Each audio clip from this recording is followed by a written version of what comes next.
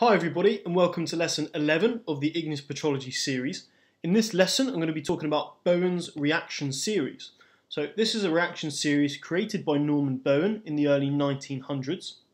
It's essentially a way of organising minerals in igneous systems by the temperature at which they crystallise. High temperature at the top, low temperature at the bottom. Compatible minerals will grow while incompatible minerals will resorb. The reaction series has two sides. It has a continuous series, which is the right side of the reaction series, which essentially includes the solid solution evolution of high calcium plagioclase, anorthite, to high sodium plagioclase, which is albite. Albite being low temperature, anorthite being high temperature.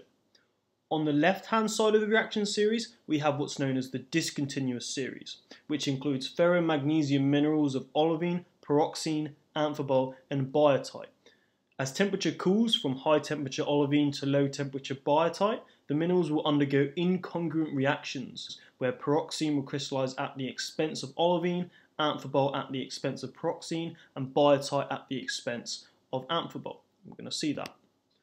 So here's a really simplified example of Bowen's phase diagram. We have temperature decreasing on the left hand side. We have our discontinuous series of olivine, pyroxene, amphibole, biotite, and our continuous series of calcium-rich plagioclase, anorthite, to sodium-rich plagioclase, albite. And as the system becomes really felsic, we start crystallizing things like K-feldspar, muscovite, and quartz. Now, they're not truly in the discontinuous series because they don't host either iron or magnesium, and they're also not plagioclase feldspars, so they're their own thing. If we look at it from a compositional perspective, we can break it down where we have high magnesium, iron, and calcium at the top, and then we have high silica, sodium, potassium, phosphorus, and other incompatible elements at the bottom. Let's take a look at the discontinuous series because the continuous series is fairly self-explanatory since we've looked at solid solution phase diagrams in previous lessons. What the discontinuous series really represents is crystal structure and silica activity. So silica typically takes the form of tetrahedra, SiO4-, and that forms the foundation of these particular silicates. Okay? So olivine is what's known as an orthosilicate, where it comprises isolated silica tetrahedra, which is bound by metal cations, magnesium and iron. As the system decreases from high to low temperature, the amount of silica increases whilst the amount of magnesium and iron decreases. So we start to increase silica activity as the system cools. That will eventually lead to pyroxene crystallizing at the expense of olivine. If we think back to that peritectic reaction of olivine plus liquid equals enstatite, it's kind of what we're seeing here.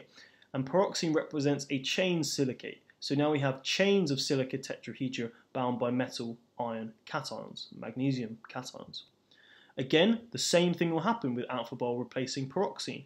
Amphiboles are double chain silicates. So now we have more silica, less metal cations. And then finally biotite, which is a sheet silicate, where we have silica tetrahedra in the sheets bound by metal cations for biotite, magnesium and iron. So now let's take a look at it again, but let's look at it from the perspective of the rock rather than the geochemistry. So what we're essentially seeing is an evolution from ultramafic to felsic via mafic and intermediate rocks. So what that means is at the top, if we consider intrusive and extrusive rocks, intrusive being rocks that haven't been emplaced at the surface but rather somewhere in the crust, and extrusive rocks being lavas that have erupted onto the surface.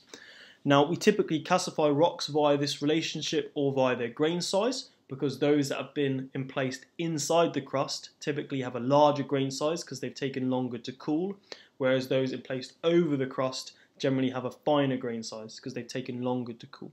So examples of intrusive ultramafic rocks would be peridotite. We can break that down further into whorlite, websterite, dunites, lertolites, and the extrusive equivalent of those rocks would be things like komatiites or picrites, high magnesian, very ultramafic rocks.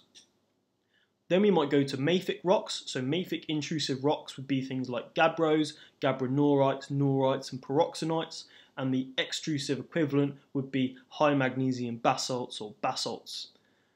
Intermediate, we'd have things like diorites as an intrusive rock or andesites as an extrusive rock.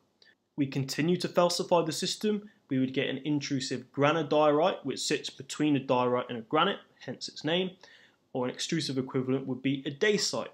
And then finally, our most felsic intrusive rock is a granite, because it has loads of that K feldspar, muscovite and quartz. And then we have an extrusive equivalent, rhyolite, which is essentially a very, very fine-grained granite. I hope you found this introduction to Bowen's reaction series helpful. Stay in the loop by clicking subscribe. Thank you for listening.